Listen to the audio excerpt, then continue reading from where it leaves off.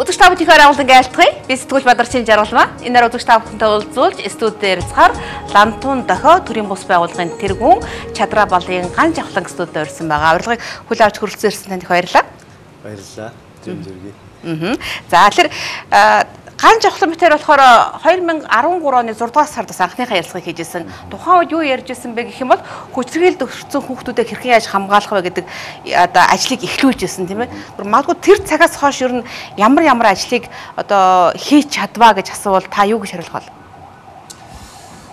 Тэгэхэд бол 2013 оны 6 сар байсан. Тэгэхэд яг 5 настай хүүхдийг одоо төрсөн эзэг нь заазуурцсан хэрэг гараад ер нь бол нийгэм нийлээ их цочроо авчихсан. Тэн дээр Лантуун Дохио төрийн бус байгууллага бол ажиллаад эхэлж исэн л та. Ер нь бол манайх чинь анх бол хүн худалдаалах гэмт хэрэгээс урьдчилан сэргийлэх чиглэлээр нэлээх ажиллаж байгаад манад орж ирсэн хамгийн анхны хүүхдийн хүчирхийлэлтэй холбоотой хэрэг нь бол тэр заазуурцсан хэрэг байсан.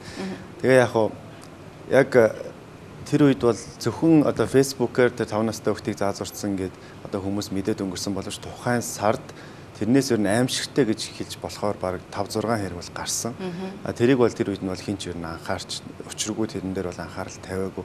Тэгээд бол өнгөрж исэн. Тэрнээс хойш өнөөдрийг хүртэл бол одоо 2 настай хүүхдийг одоо аав нь хатсан шүнжэнгөө те. Тэгэл 4 настай хүүхдийн одоо нас нөхцсөн хэрэг байна. Тэгэл ингээд саяхан л ихэд хятад улсын иргэн заазуурсан гэл. Тэр бидний мэдих нэг 5 хэргийг нэрлүүл юм байгаа. Гэхдээ үүний цаана бол дахиад одоо хэдэн 100 хэрэгүүд бол үргэлж байж идэг.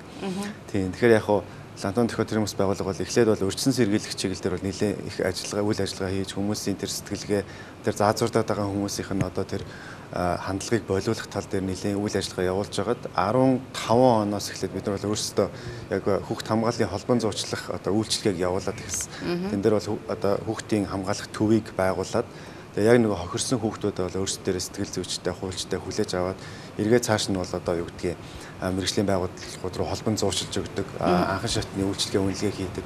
Иймэрхүү одоо дараагийнхаа нэг шат руу орж ийнө гэсэн үг л дээ. Ингээд тэр маань явсаар байгаад бол өнөөдөр бол бүр өөрсдөө хамгаалах байрыг барих хэмжээнд бол хүрчгээд илүү л одоо дараагийнхаа нэг шат алхам руу бол ороод бол суралцаад ерөөдөө явж ийн гэж хэлж болно.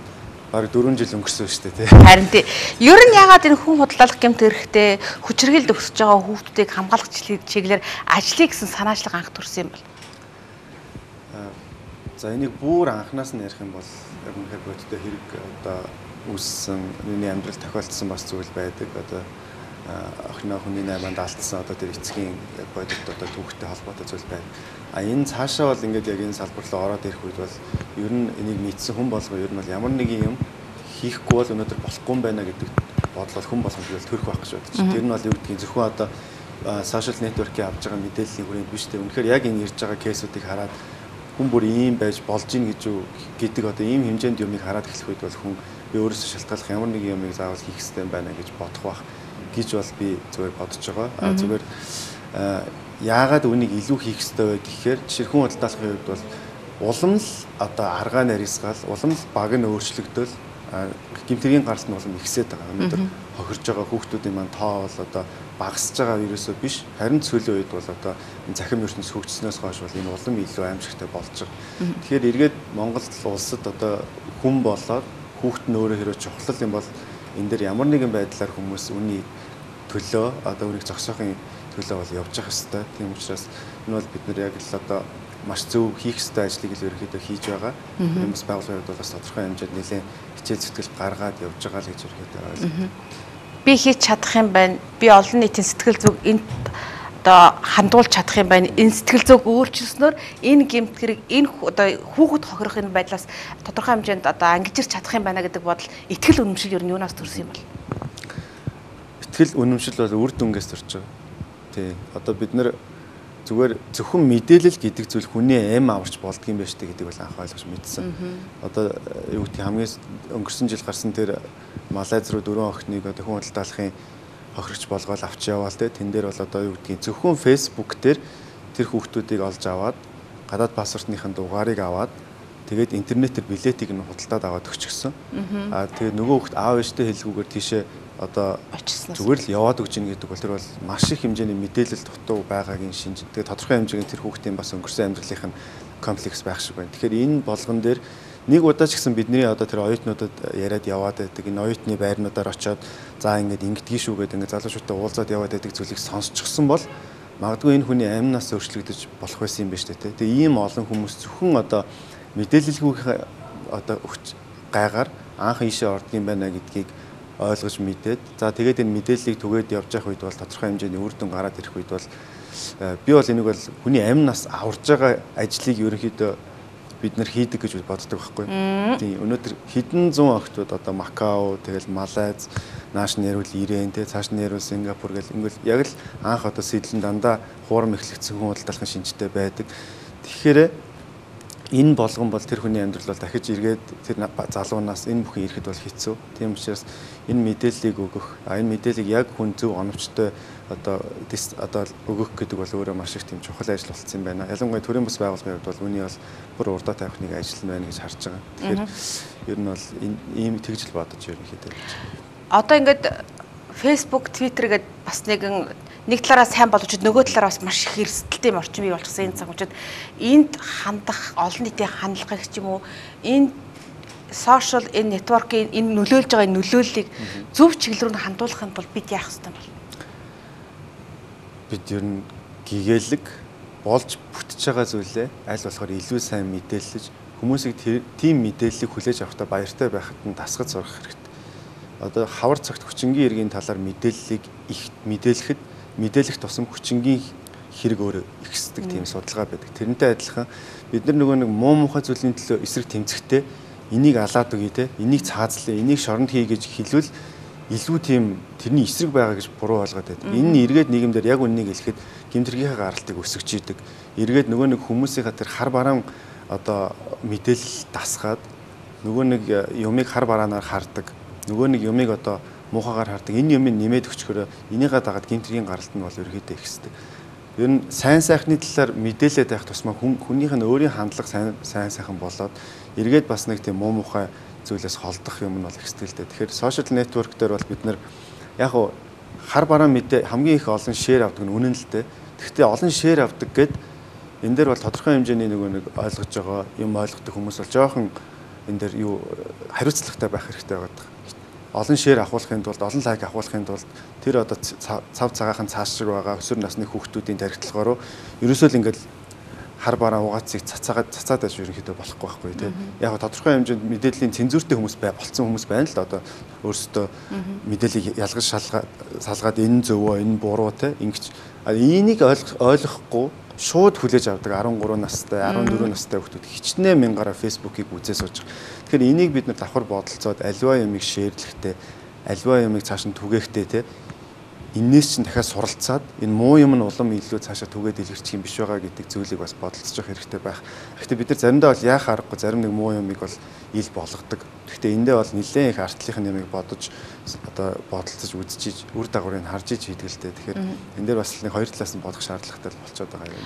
Одоо өнөөдөр бид нар хууль эрхцэн орчин байна уу байна. Одоо хүн худлаалахын эсрэг гэмтрэгтэй тэмцэх, за гэр бүлийн хүчирхээлтэй тэмцэх гэдэг юм уу. Энэ хууль эрхцэн ер нь амьдралд ер нь хэр буусан бол. За их цаг үетэйгээ яг тохирсон сайхан асуулт байна. Яг тэгэхээр одоо сүүлийн 2 хоног бол хүмүүс одоо нэг зөрчлийн хууль тий одоо юу гэдгийг хүмүүс эхнээс ахуулаад одоо баригдаад эхэллээ л дээ одоо эхнэрээ одоо алгадлаа ингээл шоронд баривчлагдлаач гэдэг юм уу тий ингээл энэ бол гэр бүлийн нөгөө нэг хүчирхээлтэй тэмцэх тухай хууль энэ болгонтойгоо уялдаа явчихж байгаа юм. Тэгэхээр энэ дээр болохоор ерөөсө хамгийн гол юм нь болохоор цаасан дээр бол хуулиа бид нар баталж болж байгаа. Дахиад эргээд хуулиа дагсан энэ соён гэгэрүүлэх үйл ажиллагаа, сурталчлан таниулах үйл ажиллагаа маш хүчтэй хийж эргээд энэ хоёр маань ингэж балансаа байна. Тэгэхгүй бол 20 жил хүчирхийлэлд дасаж одоо хуримтлуулсан энэ зуршлыг ганцхан цаасан дээр хууль батлаад маргаашнаас нь гинт хүүхдээ зотгоо болдог ч юм уу те. Гинт одоо нөгөө хүн чинь ухамсартай болдог. Тийм зүйл ерөнхийдөө маш хэцүү. Тийм учраас эргээд бид нар яг энэ хуулиа энэ чиглэлийн хуулийг ингээд батлаад явж байгаа бол эргээд энэ хажуудалд нь энэ хууль таниулах үйл ажиллагааг бол маш сайн хийж явах хэрэгтэй. Ер нь бас төрийн бас байгууллагуудын ч гэсэн гол үүрэг роол нь бол энэ байгаа л та. Тэгээ хүчирхээлийн эсрэг үндэсний төв гээл эхнээсээ эхлээд ингээд маш их хэмжээний одоо зурагт хуудас материалуудыг гаргаад ерөөхдөө хүмүүст бол түгээгээ явж байгаа. Гэхдээ энэ дээр бол бас төрийн бол нэг жоохон итгэхгүй байгаа тал харагдаж байгаа. Ялангуяа энэ дээр бол маш хүчтэй тийм сурталчилга хуулгуудыг бол явуулж өгөх хэрэгтэй. Тэгжиж хүмүүс маань энэ огцом хуулийн өөрчлөлтийг бол юугаар хүлээж авна л та. Хоёрын дараагийнхаа сэдв рүү оръё. Ганжавхлан эд шид байдаг гэдэгт итгэдэг үү? Итгэдэг. Одоо улам илүү итгэдэг болоод сүүлдээ ер нь үнэхээр юу илээ л гэж бодчих тийм. Яг би бас энэ тухай асуусан байг л үзэгчд маань түрүүхэн ийг л хэзээ мэдээллийн хөтөлбөрөөс үзсэн баг. Эд шидийн орон гэд хүүхэд халамжийн төв байгуулахад бас ажиллаа эхлүүлээд ямар амжилттай явж байгаа тухай мэдээлэл манай сэтгүүлч боловтой яс бэлтэн үзэгчдэд хүргэсэн. Тэгэхээр үнэхээр бас хүнд сэтгэл байх хаваас эд шид өөрөө бий болдог юм байна гэсэн ийм ойлголт одоо яалтчгүй төрлөөлдөө. Тэгэхээр эд шидийн орон энэ халамжийн төвийн маань одоо ажил ямар шатандаа явагдаж байна. Ер нь яг ингээд эхлэх санаачлага мөн хаанаас хийдэг төрсэн бэ? Харин тий. Ер нь тэр итгэл гээд таны саяны хэлсэн зүйл чинь л өөрөө явж бас эд шид олон хүний итгэл нийлэхээр ер нь эд шид юм болов уу гэж би бас бодоод байгаа. Тэгээ яг хуу би их төлөөлж ярьдаг. Гэхдээ би бас нэг хэлхийг хүсдэг зүйл бол бид нар маш сайн хамт олонтой. Маш олон манай мундаг залуучууд нийлж энийг хийдэг. Анхнаасаа энэ санаачлагч гаргаад явсан хүмүүс нь ч гэсэн одоо манай Лантуун Дохиогийн мундаг залуучууд байна те. Ер нь олуулаа явдаг л та. Тэгэхээр хамт олон маань их мундаг баг байдаг учраас бид нар бас энэ өдрийн хүртэл ийм мундаг сайхан ажлыг хийгээд явж байгаа. Анх санаачлал энэ юу нь болохоор бараг л одоо түрүү өөр 13 оны тэр 6 сарын одоо хүүхдийг заазуурсан хэрэг гэж хэлж ийсэн баг те. Ер нь 5 жил бид нар яг энэ үйл ажиллагаа явуулаад энэний үр дүнд бол яг ийм гарц байж болох юм байна гэдэг зүйл нөрөө ид шидийн ор юм. Тэр гинт нэг өдрөл айгүй их хүүхдэд одоо хүүхд энэ асуудлыг ойлгож мэдээлтэй гинт л энд байх хэвээр хамгаалах байр байх хэвээр байна гэсэн юм биш. Энэ олон хугацаанд ингээл ерөөсө гарч байгаа бэрхшээлүүд нэг хүүхдийн ахтар хүчрхийл гарч ирэхдээ яг нэг хамгаалах байрын хүрэлцээ байдаггүй. Тэгээ нэг бол нэг хүмүүс ингээл фэйсбુક дээр нэг аимшигтай зүйлийг харчаад шеэрлээ л гэдэг. Энийг одоо анхааралтай аваач ингээч гэл яг ингээ хандаад аваачаад өнөөхийг хүүхдийг аваад нэг хоолунд идүүлээд нөө сэтгэлийн шокноос нь гаргаад эргээд нөгөө нэг үйлчлэгээ хуулийнх нь өмгөөлөгчийн зардал гэдэг энэ юмнууд нь ерөөсө шийдэгдэж явдаггүй. Энэ болон олон асуудлууд маань ингэж хуримтлагдсаар байгаад хамгийн сүүлд нь за ер нь бол бид нэр энэ гэр хорооллын хүчирхийлүүлдэг байгаа хамгийн төв одоо голомтод нь бид нар энэ хүүхдийн хамгааллын ийм цогцлбор төвийг барих хэрэгтэй байна гэсэн энэ шийдвэр гараад явж байгаа. Тэгжсэн хамгаалал маань зөвхөн хамгаалал бас хангалтгүй юм байна. Хүүхдийн хөгжил гэж нэг юм байна. Энэ дотор ч боловсрол хүмүүжил гэдэг юм. Тийм учраас цэцэрлэг тэр юуг ч гэсэн хамтдаа барья. Номын сан тэр одоо хөгжлийн төвийг ч гэсэн хамт барья. Ингээд одоо бүр ингээд хүүхдийн бүхэл асуудлыг хамарсан эд шидийн орон гэдэг одоо ийм төвийг гэр хорооллын хамгийн одоо тэр хүчирхийлэл өндөр гараад байгаа газар нь барья гэд. Энэ санаачлага 16 оны 1 сард гараад ингээд энэс хойш бол бид нар бол нэг жил 4 сар орчим бэлтгэх ажил хийсэн. Одоо бүх барилгын зураг төслийн ажил, тэгэл нөгөө нэг хаана барих судалгаа, аж ахуйн одоо гэмт хэргийн судалгаа, тэгэл одоо хүүхдийн нөгөө сургууль цэцэрлэгийн хомсдлын судалгаанууд. За дээрэс нь бол одоо нөгөө нэг төсөлөө бичсэн. За тэгээд ирээдүйн нөгөө нэг энэ баригдсны дараах тэр нэг багш албаагчдын цалин санхүүжилтанд ер нь яах юм бэ гэдэг хамгийн эхнээс нь бид нар бодож төлөвлөж бас гадаадд байдаг монголчуудаас энэ их усүрийг олж ирсэн. Одоо нэг хүн нэг өдөрт $1 гэдэг системээр 5 жил одоо хүн 5 жил ингээд өдөр болгон $1 одоо ичидийн оронд хандуулаад байх ийм системийг санаачлаад ичидтэй ах их гэдэг хөтөлбөрийг анх Америкт байдаг ажилдаг монголчуудын дунд явуулаад ингээд энэ болгоны бэлтгэл ажил байла. Тэгээд яг барилга руугаа ханзуу шамлаад орсон нь бол 2017 оны энэ жилийн 4 сарын 18-ны өдөр бид нар одоо нэг ийм маш юм хоёр тишээ дайлсан дали газартай баахан шарилжтай тэгээд бүр нэг нуурж унах байгаа урт модон байшинтай ийм л нэг газрыг л одоо хамгийн анх газар шорооны тэгшлэгээний ажил хийгээд эхэлсэн. Тэрнээс хойш өнөөдрийг хүртэл 2 сар нэг 12 хоног өнгөрч байна. Энэ хугацаанд бол яг 62 хоногийн хугацаанд нэг өдөр гадна талбайн ажил зогссон байдгийг. Тийм нэг айхтар бороо орлоо шүү дээ сайхан тий. Хүсэн хүлэмжилсэн нэг үлээс нэг бороо. Тэр өдөр бид нэр гаднах ажил зогсоод битүүлээд авцсан байсан учраас дотор ажил явсан. Тэгэхээр ерөөсө 62 хоногийн хугацаанд нэг ч ажил зогсоогүй. Тусгай зөвшөөрөлттэй 2 компани тэгээд дотор гадна заслын ингээд 3 ерөнхийдөө яг гүйцэтгэгч компани. Дээр нь манай сайн дурын нэг 50-60 залуучууд бол байнгын тэр тоосго моосго зөөх юу байдгийг те нөгөө нэг мэрэгжлийн ур чадвар шаардахгүй ажлуудыг бол байнгын хийж исэн. Барилгын цэвэрлэгээ гэтэл нүсэр их бас хог шороо гардаг. Тэгээ энэ болгоныг бол манай сайн дурынхан бол ажилласан. Ингээд нэг 62 хоног бол бид нэр ажиллаад 2 байшингаа битүүлээд авчихсан. Гадна дотн засал руугаа ороод эхэлчихсэн. Гаражийнхаа барилга, за нөгөө хүүхдийн спортын талбай, тоглоомын талбайгийнхаа бүх одоо зотголт, бэлтгэл одоо юунуудыг хийчихсэн. Хөдөлгүүдийг хийцэн. Ингээд л нэг за одоо магадгүй нэг ажлын нэг 50% дээр нь бид нэр ирчүүдэл гэж ер нь хараад байна. Тий. Би яалтчгүй Ганжавхлантай ярилцж байгаа сэдвийнхаа хүрээнд эд шид гэж байдаг юм уу гэд ам ангахаа шахлаа. Ягаад гэвэл хичнээн метр квадраттай талбайтай 2000 метр квадрат. 2000 метр квадрат талбай бүхий за халамжийн төв, сургалтын төвийн барилгыг 62 хоногийн дотор босгоно гэдэг бол үнэхээр эд шидийн одоо аргаар бий болчихоо гэж асуумаар санагдаж байна л да. Зөвхөн хөрөнгө санхүүжилтийг ер нь яаж босгож байна? За, наадах чи одоо маш чухал асуулт. Тэгээ сая бас эд шид байдаг гэдэг нь бид нар энэ бүх үйл ажиллагааг хамгийн анхны газрыг бид нар худалдаж авсан л да. Одоо энэ барьж байгаа. Энээс ягаад ийм газар, ийм халамжийн төв, ийм хүүхдүүд зориулсан барилга байшин бид нар барих гэж байна гэдэг одоо төрийн байгууллагуудад хандсангүй. Ягаад дүүрэгт нанж газар авч чадсангүй вэ? За худалдаж авахгүй өстой уг нь бол мэдээж юу гэж тэхүү. Тий, ер нь бол бас бид нар эхлээд арга чарга бол хайсан одоо үүдгийн тодорхой хэмжээнд энэ газрын асуудал дээр ямар нэгэн байдлаар тусламж байна уу те ингээ явсан. Тэгээд тэн дээр бол яг бид нар нэгсэн амжилтанд бол хүрч чадаагүй.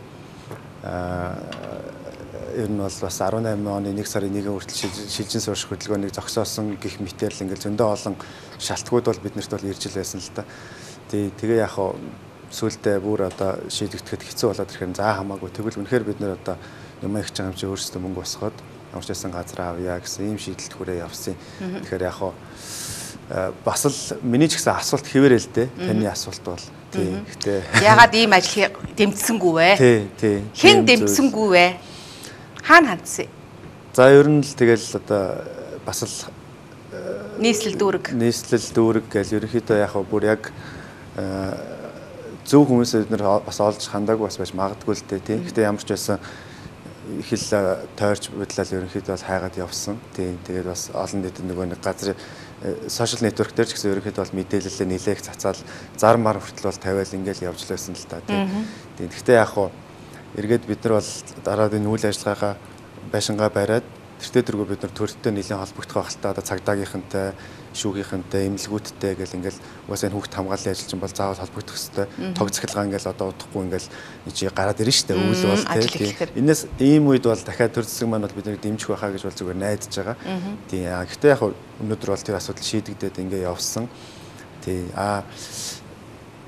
Хөрөнгө санхүү яаж боссон гэдэг асуулт байсан. Тэгэхээр эхлээд бол бид нэр өөрсдөө яг нэг юм жижигхэн түлхүүрний оосрыг маш олон мянган ширхгээр нь хэвлээд тэгээд 1000 төгрөгөөр зарж эхэлсэн манай хандив байсан хамгийн анхны. За. Тий одоо манайд бас нэг сүвнэрийн одоо бизнес хийдэг Монгол нэг бизнесмен туслалаа. Тэгээд бид нар тохиолныг хэвлж өгөөд за та нар одоо энэ дундаас нь тэдэн төгрөгийн ашиг гарна. Тэгэхээр энүүгээрээ эхлээд мөнгө босгоорой гэх.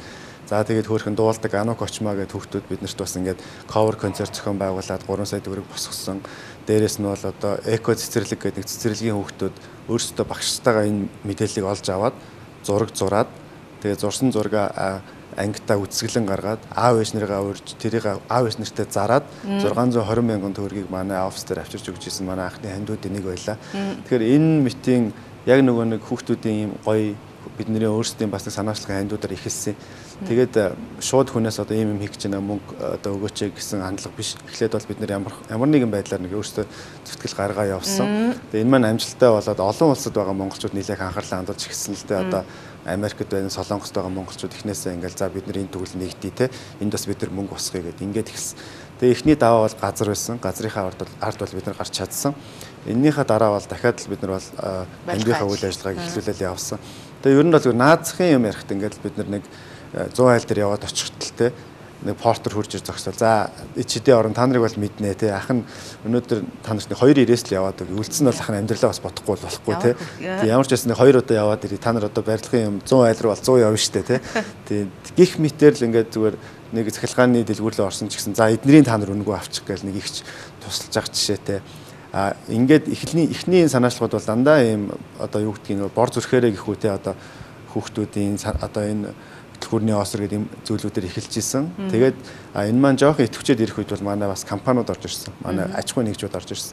Одоо юу гэдгийг худгийчин одоо бүтэн ухаад өгөөгээд ухаад өгсөн худаг гаргаад өгсөн компани байна. Танай Impix гээл те. Тэгэл одоо 27 сая төгрөгийн зураг төслийн ажил болсон л да. Бүх ажлын зураг, архитектор зураг, талбайн зураг гэдэг. Энийг бол манай одоо офисын дээдлийн давхарт байдаг залуу орж ирээд за би одоо ямар та нартай цуг ингээд өвлийн өгөн болоод цасан охин болоод одоо бэлэг таараж чадах биш те. Гэтэ та нар барилга барих гэж байгаа юм байна. Одоо бид нар бол зураг бол зурдгийн. Тэгэхээр энэ бол маш их зардалтай. Та нар бол бараг төсөөлөхгүй байх. Тэгэхээр бид нар энийг чинь бүгдийн зураад өгье. Ингээл ороод ирчихсэн бол сайхан л шигэл байна л да тэр өдрүүд. Тэгээ энэ митинг зүгээр би бол бүгдийг хэлж чадахгүй учраас нэрлээд яг хүн амтан гомдоон те. Ямар ч байсан энэ бол зүгээр одоо ингээд жигсаалт гарах юм бол хэдэн мянган хүмүүний одоо тэр ширхэг тэр мянган төгрөгийн сэтгэл бол шингэж гисэн байгаа. Дээрээс нь Монголоо гэсэн гадаадд амьдардаг маш олон мянган монголчууд энд бол өөрсдийнхөө сэтгэл зүрхийг зориулчихсан байгаа. Тэгэхээр энэ мэтэр одоо бол баяртай байгаа зүйл нь юу вэ гэхээр үнэхээр тэр хүмүүсийн орж ирсэн ханд болгон шууд нүдэн дээр нь одоо ижидийн орон гэж энэ барилга байгууламж босоод өнөөдөр яваад очисон чинь бас зургийнх нь нэлээд ойролцоо ингээ хэлбэртэй гараад ирсэн. Урамтай байгаа хаа гэж бодож байгаа би хандуулагчд маань. Тэгээд бас нэг юм шилэн данс гэдэг лантууцыг юм байна гэдэг үүсгээд орж ирж байгаа бүх нөгөө мөнгнүүдийг ингэж шивдэг хүнтэй. Эргээд нөгөө нэг за өнөөдөр ийм мөнгө орж ирлээ тэдэн нөгөө талд нь тэдэн тоон цемент авлаа гэдэг. Ингээд нөгөө нэг шилэн хандвийн данс зэрэг яваад байгаа. Энэ маань ч гэсэн хүмүүс нэлээх нөлөөлсөн. Candy гэдэг гоё аян явлаа. Хэний ч хэрэгэлдэггүй байсан тэр кэндинүүдийг нэг дугаар дээр цуглуулад 10 сая гаруй ийм оноо цуглуулад тэрийг бэлэн мөнгө болгоод 10 гаруй сая төгрөгийг бид нэр Mobicom-оос бас тэр кэшээр гаргуулж аваад хундаам руугаа хийсэн. Гэх мэт ингээд бас шинэлэг санаачлагууд бол олон байгаа. Уран зураг зурлаа, уран зураг зарлаа. Заяа сайхан ингээд мундаг одоо тэр зураач Японд байдаг те тэр хүмүүс маань айгүй гоё зургийг бэлгэлээд тэрийг нь бид нар одоо 7 сая төгрөгөөр дуудлага худалдаагаар бас нэг өчтөг дээр аваачиж худалдлаа. Тэгэл одоо Forbes 30-40 гээл одоо тэр нэгдсэн залуучууд бол ингээд өөрсдийнхөө шинэ жилийг зориулаад бүх бизнесээр оролцлоо. Ингээл бас Монголын GCI-ийн оролцлоо. Ингээд ерөнхийдөө зөндөө олон ийм бүлэг хүмүүс бол ингээд ийшээ оролцсон. Тийм. Тэгэхээр одоо энийг л би магадгүй тэр ид шидэл юм байх гэж бодоод байгаа шүү дээ тий. Би яг сая Ганжавхлан ярьж байгаад бодлоо л да. Үнэхээр тэр 2012 онд Ганжавхланд анхны ярилцлага хийж байхдаа би энэ залуу үнэхээр юм хийж чадах болов уу гэж бодож ирсэн. Гэтэл үүдэх чим өнөөдөр бас өчтөрөөс Ганжавхлантай ярилцлага хийя гэдэг ингээ уцтахаар жаагч барилгын ажил маш их завгүй байна. Би яг шороотой хувцастай барилга дээрээ байж гэдэг юм ингээд тэгээ болж игэл би бас Ганжавхлангийн энэ хийж байгаа ажлыг олон илүү таниулах юмсан гэдэг үүднээс бас өнөөдөр бас ярилцж байгаа. Зүгээр магадгүй үнэхээр одоо ингээд 80 хүүхдийн цэцэрлэг тийм ээ сургалтын дүү зөвлөгөө мэдээлэл гэлгээл бүхий л үйлчлэгийг үзүүлэх одоо энэ төв барьснараа дараа нь юу яаж ажиллах болоо гэж би бодсон. Өнөөдөр бариад босчих нэг өөр тийм ээ. Дараа нь тэнд ажиллах ажилтныг санхүүжүүлэх гэдэг юм уу? Хүүхдүүдийн тоол хүнсний энэ зардлыг юу яаж тооцох юм болоо? За, наадах чинь бол бид нар хамгийн анх ерөөсө төсөл эхэлж байх үед энэ оролдлогыг хийсэн. Тэгээд Америк руу би өөрийнхөө хувийнхаа зардлаар явсан. Очоод 5 хотоор яваад 420 монгол хүнтэй уулзсан. Тэгээ уулзахдаа бол дандаа фэйсбүүкээр ивент зарлаад огт танихгүй хүмүүстэй уулзж ирсэн. Тэгээд одоо бид нар нэг манай нэг оюутны ижидийн орныг ингээд мөрөөдөө зурцсан нэг тийм зураг байгаа хөрхөн. Тэрийгээ үзүүлээд яг одооны зурагт их ойролцоо л доо. Гэхдээ бас тийм мэрэгжлийн төвшөнд биш. Тэгээд энийг үзүүлээд бид нар нэг ийм юм хийх гээд байгаа маа. Тэгээд Монголд одоо нэг яг ийм асуудал байгаад байна. Одоо энэ зааз урддаг, энэ хаацдаг те явах газаргүй болцсон ийм юм байна. Тэгэхээр энийг бид нар хийх гээд байгаа. Одоо бол би та нараас нэг ч төгрөг босгохгүй те. Та нарт тавьж байгаа санал нь болохоор хэрвээ энэ ижидийн орон гэдгийг үнэхээр бид нар ингээ босгоод харуулад нээлттэй хийж чадвал тэр өдрөөс эхлээд 5 жилийн хугацаанд нэг өдөрт $1 5 жил өдөр болгон явуулж чадах уу гэсэн ийм одоо саналыг тавьсан. Тэгэхээр нэг хүний сарын $30 гэж байна. Тэгээд тэр 420 монгол хүнээс бол одоо ямар сэтгэлийн хөөрөлгөөр өөрийнхөө картыг ингээд холбоод манайх Америк төрийн бас байгууллагын юутай бүртгэлтэй тэрнтэй ингээд холбоод сар болгон ингээд $30 өдөрт $1 ингээд татуулаад ингээд одоо ийм системд илсэе гэсэн 140 хүн нэгдсэн. Тэр нь бол нэг сарын $4200 буюу 9 сая төгрөгийн одоо 5 жилийн сар болгон орж ирэх санхүүжилт гэсэн үг. Тэгэхээр энэ 9 сая төгрөгөнд бид нар тэр багш албаагчдын цалин болоод урсгал зардлыг ерөнхийдөө оруулна гэж харж байгаа. Гэхдээ Энэ бол нэг байшин дээр хийсэн тооцоо байсан. Одоо хоёр байшин болсон учраас дахиад ерөнхийдөө энэ тоогоо нэмэх санаачлалуудыг Америкт байгаа манай баг хийгээд явж байгаа. Тэгэхээр энэ маань юу вэ гэхээр ерөөс өдөр болгон л $1 л энэ ичдийн орн нэг колони мөнгөлтөө Америкт бол ичдийн орноо бодоол ингээл энэ хүүхдүүдийн евро хөрөнгө оруулалтыг хийх нь байна л да. Тэгээд зул сараар бас хөрхөн бэлэг явуулж болно те. Ярьж байгаа зүйл нь бол гой зүйлсийг ярьж байгаа юм л да тэнд байгаа хүмүүс. Тэгэхээр ийм ичдтэй ах ихч гэдэг аль хэдийн нэг юм бүлэг үүссэн байна. Америкт дандаа монголчууд. Тэгээ тэр хүмүүс маань өөрсдөө нөгөө нэг биеийн хол байдаг ч гэсэн эх орно гэсэн маш их сайхан сэтгэлүүд байдгийн байлээ. Тэгээд нөгөө Монголд болж байгаа олон асуудал санаа зовоод тэгэл ингээл жоохон зүйл хэлэнгуут чи өөрөө тэр гой холын газар очиж суудсан те. Хямралгүй газар очиж суудсан. Тэгсэн мөртлөө чи оролцлоо гэх. Одоо болохоор үгүй би Монголд байгаа бүхэл бүтэн энэ ичдийн орн гэдэг энэ хүүхдүүдийн энэ оюуны хөрөнгө оруулалтанд би өдөр болгон $1 хийдэг хүн шүү гэж ярих зүйлтэй боллоо гэж яг тэр үед хүмүүс айгүй олон хүмүүс тэгж хэлж ирсэн. Тэгээд энэ бол ирээдүйн 5 жилийн бид нар ийм санхүүжилтийг ингээд шийдлийг гаргачихсан явж байгаа. Тийм. Давхар болох яг барилгын ажил явж байгаа хажуугаар багш албаа агчдын одоо менежментийн багаа бид нар бүрдүүлээд эхнээс нь бол одоо хин ямар сэтгэл зүйч байх вэ те эрхтлэгч гэдэг энэ хүмүүстэйгээ бид нар бол одоо уулзаад эхнийхээ хүмүүсийг тодорхой болгоод явж байгаа. Тэр ч байтугай бид нар яг байшин төвийнхээ хажууд нэг юм кемп ажилчдын кемп гэдэг ингээд дахиж жоохон өөр нэг одоо газар дээр төлөвлөөд тэгээд нэг бас нэг өнөөдөр орон гэргүй байгаа олон хүүхэдтэй бас нэг тийм архитаар суудаггүй амьдралын төлөө гэсэн зүтгэлтэй юм 4 айлыг гэртээ ашаатай болгоод тэгээд өөрийг нийцэдийн оронд бас нөгөө нэг тэр багш тийм үү туслах ажилчнаар аваад тэгээд хүүхдийн боловсралтай болгоод ингээд бас нэг тийм тэндээ ажиллах удаан хугацаанд ажиллах боловсон хүчнээ бас нэг нөгөө нэг аж ахуйн асуудлыг шийдээд ингээд явъя гэдэг одоо газар эдэр тэгшлээд байж байгаа л да өнөөдөр бас болортой сэтгүүлж очиод сурвалжилсан байхгүй тий. Ингээд ерөнхийдөө цуг бүгдээр ингээд бодолцоод яваад байгаа. Тийм. Тэгэхээр ямар ч байсан их сайн хийж чадна л гэдэгтээ итгэлтэй байгаа шүү дээ.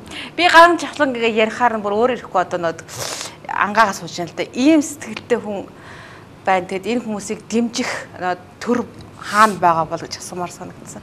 Зөв үнэхээр олон нийтэд хандаж юу хэлэх хүсэж байна. Би яагаад гэвэл энэ Ганжавхлангийн энэ сэтгэл зүй, энэ эд шидийн энэ итгэлийг улам олон хүнд хүргэх юмсан л гэж би бодлоо. Надад бол би бол одоо их сайхан зүйлийг ярьжээ гэж боддог болсон. Одоо олон нийтэд хандаад хэлийг бол зүгээр их гоё юм болно, гоё болно. Одоо бид нэр өөрсдөө хичээгээд одоо үнэхээр ингээд ялангуяа бид нэр хүүхдэд бүгдээрээ монголчууд маань хайртай те хүүхд одоо хүүхдийнхээ төлөө өөрсдөө ингээд нийлээд яваад ингэх юм бол энэ улс төрийн асуудалч бай, энэ төр засгийн дэмжихгүй байгаа ч бай, тэр мөнгө төрний асуудалч бас шийдэгдэж болно. Гол нь бид нэр өнөөдөр ингээд бүх юм болохгүй байгаа юм шиг бас ингээд энэ мэдээллийнхээ орчны дагаад ч тэгдэг юм уу те их тийм юм болгоныг шүүмжилдэг, хараар хардаг ийм болцчихлоо. Яг эргээл ингээд бид нар гадагшаа гудамжинд гарахад сайхан мод зүйлэг одоо сайхан ургаж ийн те.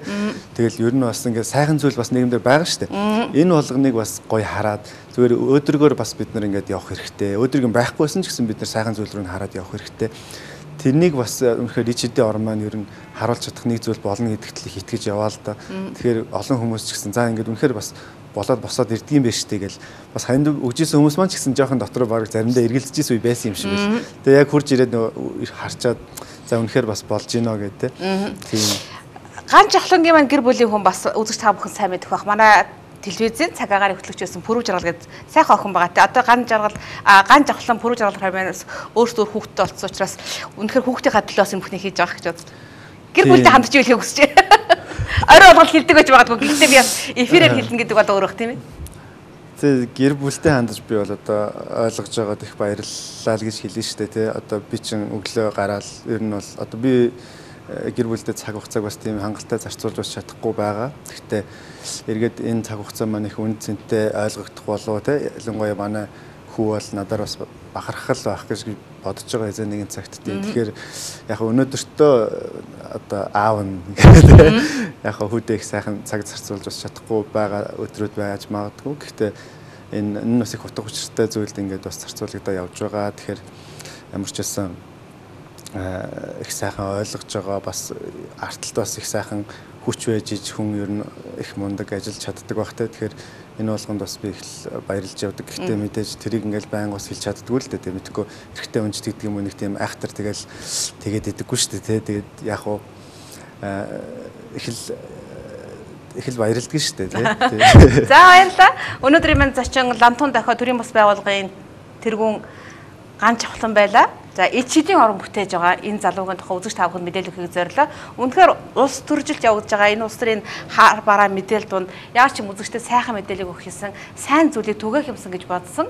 Тэгээ Ганжавхлангийн хэлж байгаачлан сэтгэлд байвал эцэд өөрөө бий болдго юм а гэсэн энэ үгийг бас үзэгчдэд хэлхийг хүсэж байна. Та бүхэн ч гэсэн дэмжээрэй. Та бүхэн бас сэтгэлдээ эцэдийг бий болгож байгаарай гэж хэлэх байна.